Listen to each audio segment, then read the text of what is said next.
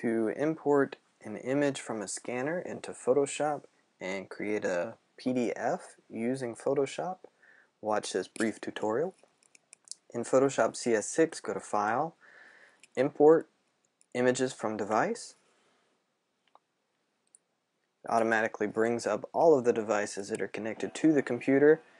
You can probably hear the scanner warming up, and you can also see the status here. It's working. This is a self-portrait. Took me several hours to do.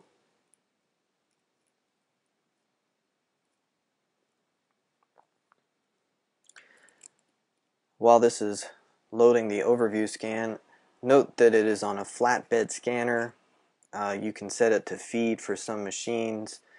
It's in color. There's really no color in this one, so I could get rid of that. That would save me some file space. Millions of colors, again, if you want to edit that. Less obviously means less information, therefore less information. Currently it's set to 300 dpi or dots per inch.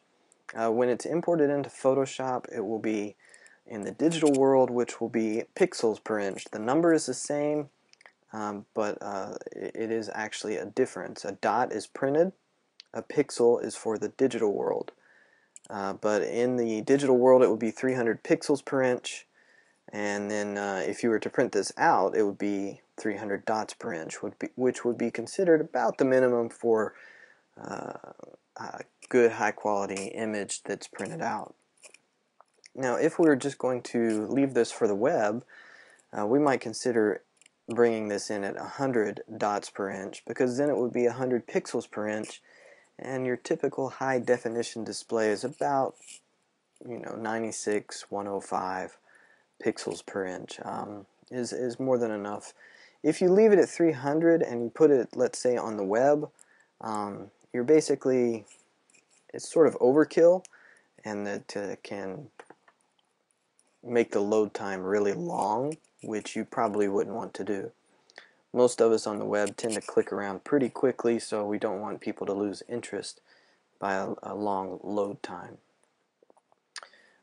Size, you can set the size here. You can turn that off if you want to use a custom size. Right now it's set to US letter. There's the orientation. I set this to scan to my desktop. Here's the name I typed in. Usually the default is scan. Format, as you can see, I could just quickly change it here to PDF, but in this case we'll go ahead and leave it at JPEG. I'll show you how to save it as a PDF. No image correction or descreening. Descreening is if you're scanning in something, let's say, that's been printed and has the screen or dots. Think about a newspaper, like the comics section, for example. Very oftentimes you can see the dots in what should be a continuous tone image. So in order to get rid of those dots, there is a technology built into most scanning software which descreens it or gets rid of those dots. It tries to merge them together to make a continuous tone image. It does work pretty well. It's not perfect though. Color restoration, it's kind of self-explanatory.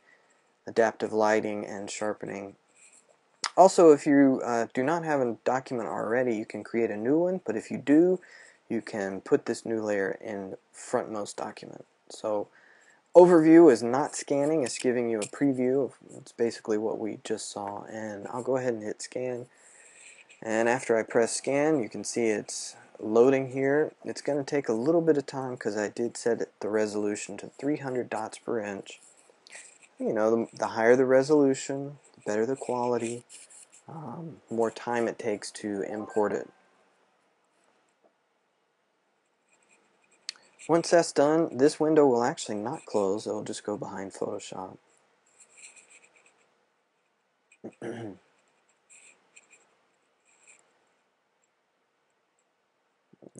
cases where you might want a higher resolution might be if you are, perhaps your output will be on a billboard, then you would want the resolution to be higher because you would need to make the image bigger.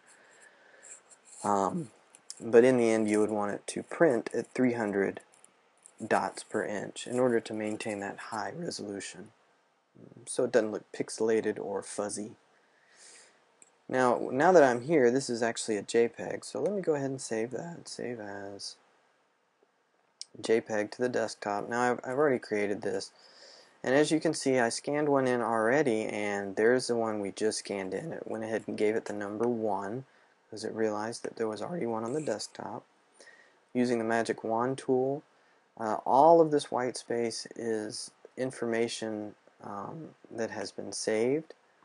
If I select it using the magic wand tool and hit delete or the backspace key, it will automatically fill in a color. I can even use my marquee tool, hold down the shift key and add to that selection to make sure there's no unwanted lines down here. Delete that, and then either hit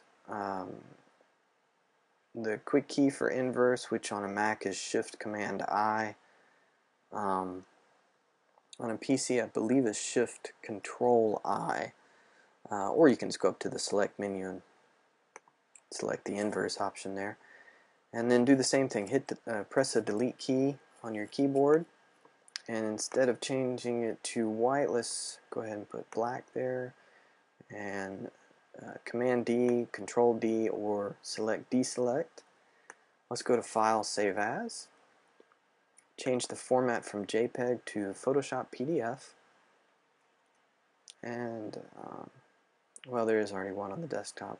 So we'll change this one to My Self-Portrait 1. Save. OK. Now I've got different options here. Smallest file size, if I want to email it to someone or upload it to the web, is usually a good idea. Press quality, if you're going to send this to the press room. High quality print, it's pretty much the same as press quality. And then you've got these other different PDF options here. I already saved one for web or smallest file size. And if you want to go through these options, you can. You can definitely change these, and if you change anything, it turns, let's change the compression. It changes the preset to modified. So let's go ahead and save the PDF.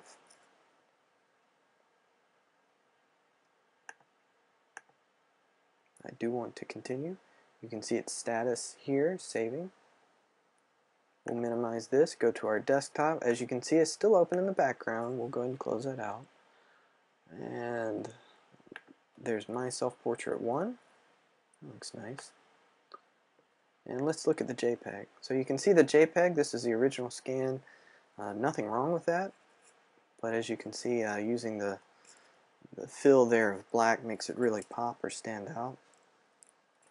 Having said that, that is how we import from Scanner and then export it as a PDF or save it as a PDF using Photoshop CS6.